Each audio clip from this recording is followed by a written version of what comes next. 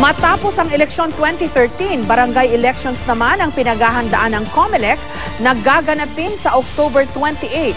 Kabilang dyan ang botohan ng mga uupo sa SK o Sangguniang Kabataan.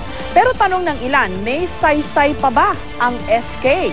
May report si Bam Alegre.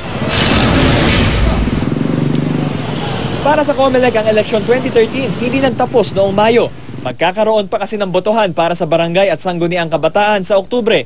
Kung si Comelec Chairman Sixto Brillantes ang tatanungin, mas pipiliin daw sana nilang ipagpaliban ng darating na eleksyon para harapin ang mga protesta noong Mayo. Gayunman, tuloy na tuloy raw ang barangay and SK elections at handa raw ang Comelec para rito. Sinabi nga ng Presidente na hindi siya pipirma ng kahit anong measure na magpo-postpone ng barangay. So, tuloy tayo. Nabuo na yung mga committee na magtatrabaho para sa barangay elections. At ang talagang pinaghahandaan natin ngayon ay yung resumption ng registration. Mano-mano at walang gagamiting PCOS machines para sa barangay at SK elections at ang registration para sa SK sa July 22 hanggang July 31. Ang pwede lang bumoto, 15 to 17 years old. Ang araw ng botohan, October 28, 2013.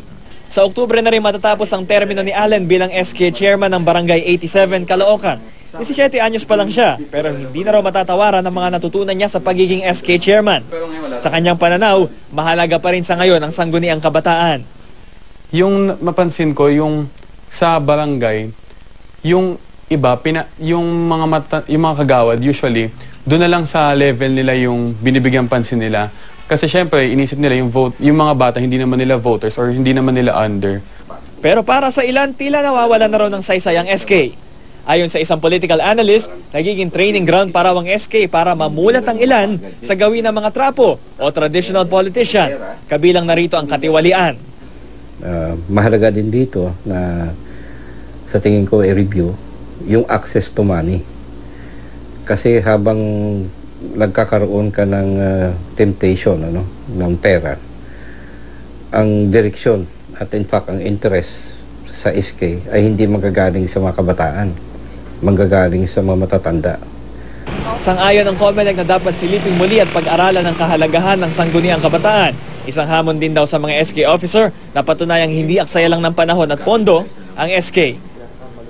DILG muna for on-the-ground assessment, tapos Congress to make the changes. Hamon lalo dun sa mga gustong tumakbo sa SK. Patunayan yung hindi kayo kalokohan lamang. Bam Alegre, GMA News.